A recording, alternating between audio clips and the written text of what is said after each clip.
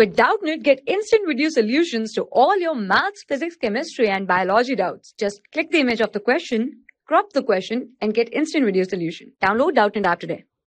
Hello students, so the question is magnetic force acting on the charged particle projected perpendicular to a magnetic field is proportional to v to the power n, where v is the speed, then find n. So this question is based on the chapter magnetic.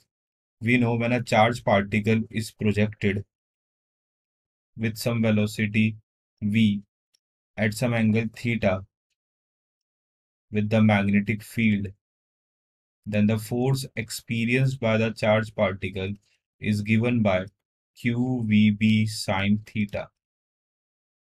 And it is written in the question that it is perpendicular.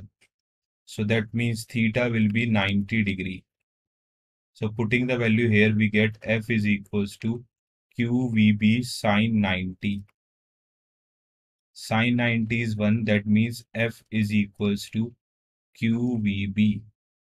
So this means that F is proportional to v to the power 1. That means n is equals to 1.